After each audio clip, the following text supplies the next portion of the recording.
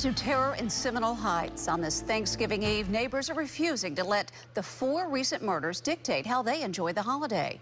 Peter Bernard joins us now live from the Seminole Heights community with the latest reaction there. Peter.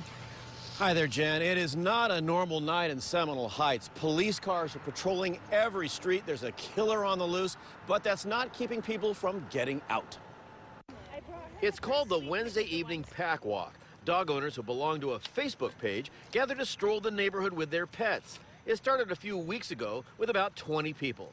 Last week, right after the last shooting, it was just my family that went out. We had a nice little family walk. The numbers are slowly rebounding. We're going to go out and we're going to live our lives, and we're going to do it, no matter what. If neighbor Johnny Lopera has anything to do with it, this pack walk will continue to grow.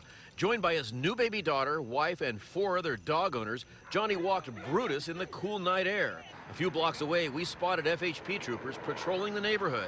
Posters offering a hefty reward are plastered on poles. This neighbor offered some good advice. And I want people to enjoy this time of the year, you know what I'm saying? But at the same time, man, don't let your guards down. While businesses report a downturn since the killings, Seminole Heights is no ghost town. This restaurant had a good crowd. On this Thanksgiving Eve, being out late alone is not a safe thing to do. But that doesn't mean being a hermit. It's a scary situation, and, people are dealing with it, how they deal with it, and I choose to live my life.